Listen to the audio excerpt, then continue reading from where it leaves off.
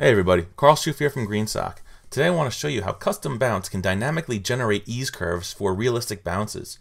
You can quickly change the strength of the bounce and even add additional effects like squash and stretch that are perfectly synchronized with the bounce. When we created custom ease, which allows you to take any ease path and edit it inside of our ease visualizer or draw them in Illustrator, we found out that drawing this type of a path in the visualizer is pretty tough. And even using a program like Illustrator, generating these types of curves, takes a real steady hand.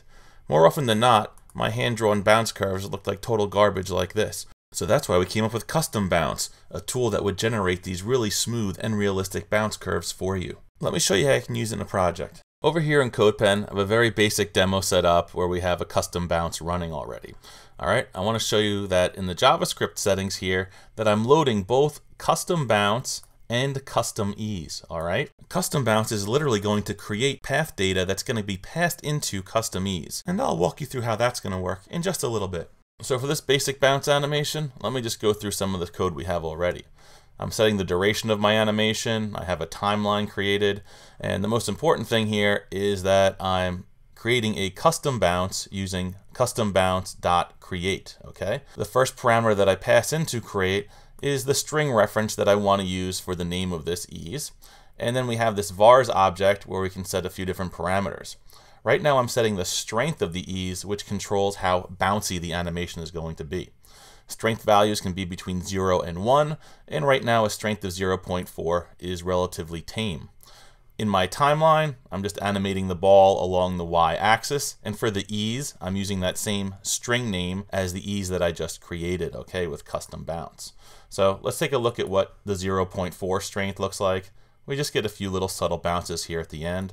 If I crank that up to 0.6, you're going to see that it becomes bouncier, okay? So there's a few more bounces, it's a stronger bounce. Now at this point in the demonstration, I think it would really help to actually see the easing curves that CustomBounce generates. So check it out. In the HTML here, I have an SVG that has a path in it called bounce and squash, and it actually has that ball in there, okay? What I'm going to do in the JavaScript is tap into custom ease's get SVG data, okay? So I'm just going to uncomment this line of code here that says, hey, custom ease, get the SVG data for the ease with this name, my bounce, which we're using up top, and we're going to render it to any path that we find with an ID of bounce, and we're setting the width and the height that it should be rendered at. And now we can see the actual ease curve. So when I go up here and I change the strength to be 0.9, you're going to see a drastic change in the curve that gets generated, all right? So one thing to keep in mind is that while you're configuring the strength of your ease, it's also important to keep in mind the duration of your animation, all right? So if you're gonna have this many bounces, you may want to give your animation more time. So I'm just gonna crank this up to about 5 seconds. And now you can see it's a little bit more bouncier, and by slowing it down, it gives this ball more of sort of a weightless feel. So before I get into all those cool squash and stretch effects, I want to talk more about how CustomBounce needs custom ease in order to operate. Previously, I told you that CustomBounce is going to pass in SVG data into custom ease. So let me just show you how that works. I've already used CustomEase.getSVG data to generate or render this path to my SVG. Well, this method also returns the SVG path data. So I'm just going to do a very simple alert on whatever that method returns. I'm going to hit run, and then I'm going to get this whole entire string here, okay? And what this string is the SVG path representation of that bounce. So I'm going to go back over to the GSAP ease visualizer, and I'm going to go into custom mode, and just like we can see the path data for this path right here as I move things around, I'm going to paste in the path data that CustomBounce generated for me when I created that ease. When I hit run, you'll see now that it changes over to that exact ease path, okay? So at the end of the day, CustomBounce is just creating path data that gets passed into custom ease. So I want to talk next about how we can apply the animation principle of squash and stretch to our CustomBounce animations. In very simple terms, squash and stretch just means that when an object hits the ground, it's going to squash down or flatten a little bit and then elongate as it's accelerating up off the ground. and there'll also be some stretching involved as the object approaches the ground, okay? So what we're going to do is create a custom squash ease that's going to be perfectly synchronized with our custom bounce. Let's jump into the code. So the first step in creating the squash effect is we're going to add a squash property that we pass into CustomBounce.create. So it looks like this. We're going to say squash, and then I'm just going to use the value of 4 right now, okay? And this basically represents how long the object should stay squashed for. And this will be more clear once we start showing you the actual ease curve that's being generated, all right? So we're just telling CustomBounce right now, also create a squash component for me, or a squash curve, and we need to apply that easing curve primarily to the scale Y property, because that's what's going to control squishing or squashing the height of this ball. So let me add one more animation to my timeline. I'm going to say .2. The target is still going to be the ball. We're still going to use that duration value in both tweens. And the property we're going to change again is going to be scale Y. We'll start with that. And I'll squash down to a value of say 0.3 to make it somewhat extreme. And we're going to set the ease as myBounce dash squash, okay? As soon as we tell CustomBounce that we're going to do a squash, it creates an additional ease curve using the name of my original bounce, so we called it myBounce, and it appends dash squash to that name, okay? One thing I want to make sure I do here is start these animations at the same time. So in this timeline, I'm just going to use a position parameter of 0. So if all goes well, we should see some squashing the next time I run. Let's go.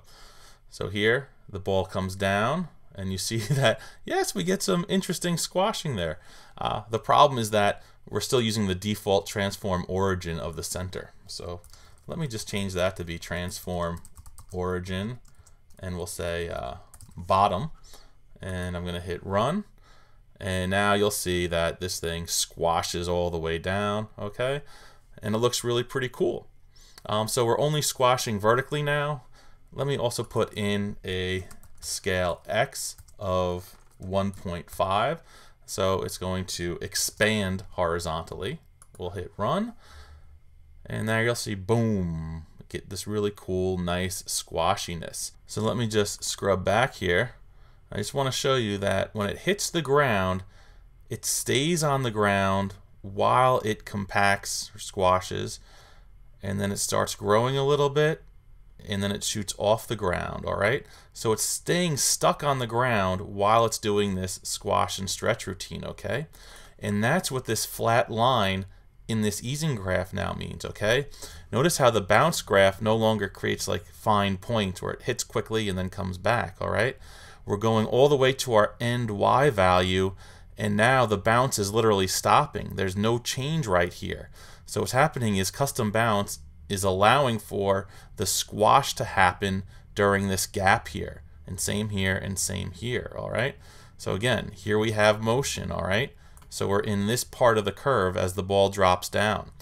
It hits the ground, it reaches its maximum Y value, and it stays there as it squashes down and then stretches and starts moving back. So by adding the squash, we've literally changed the myBounce ease. But let's take a look at what that squash ease actually looks like. What I'm going to do is just activate this commented out piece of code down here, where we're going to use getSVG data again to now take the myBounce.squash ease, and we're going to render it on a path with an ID of squash. And again, that path already exists inside of my SVG. So now the next time I run, we're going to see an entirely different and new ease added to this visualization here, okay? And the red ease is now the squash ease that we're seeing, okay? And you'll notice that it starts out really flat, okay? That means that there's no change in the scale X or scale Y values until we reach that point where the bounce stops, where we hit the ground, and then it very quickly starts changing those scale X and scale Y values, and then they bounce back out, okay? And then that diminishes over time. All right, so again, when I scrub down through this initial part of the animation, there's no change in the scale X or scale Y.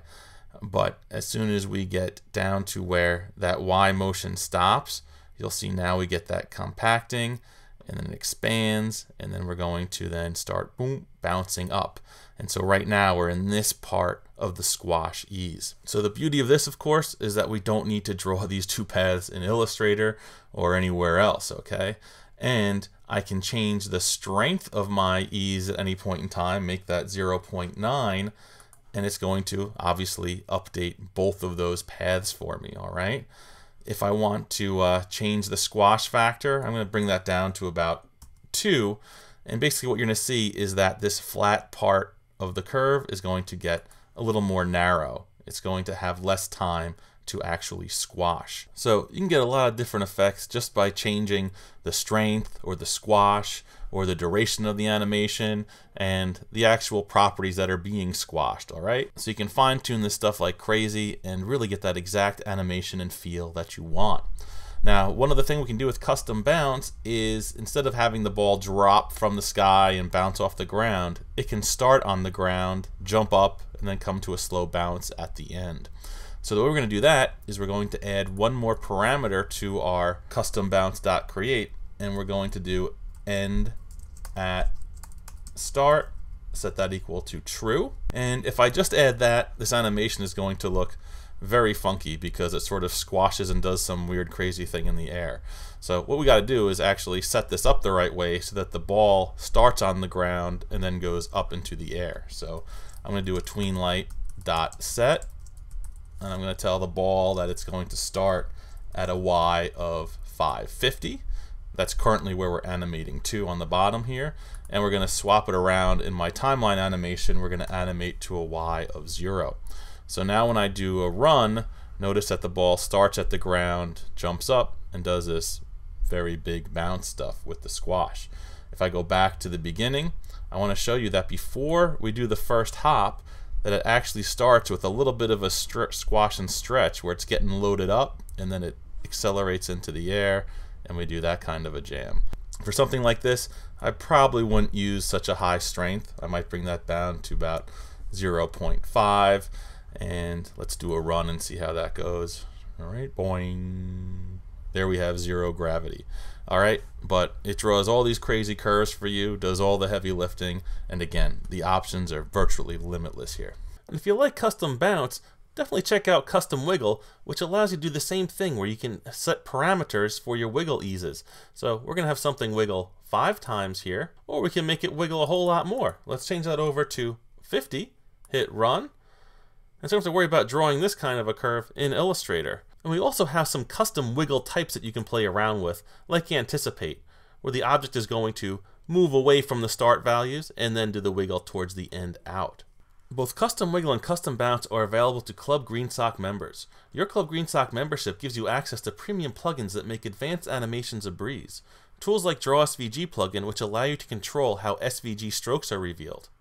Going on down the list, let's check out Morph SVG plugin, which allows you to morph SVG paths into other SVG paths regardless of the number of points. So you can morph a heart into a star, into a thumbs up with just 3 lines of code. And of course, as you saw today, Custom Bounce and Custom Wiggle are going to give you insane control over bounces and wiggles.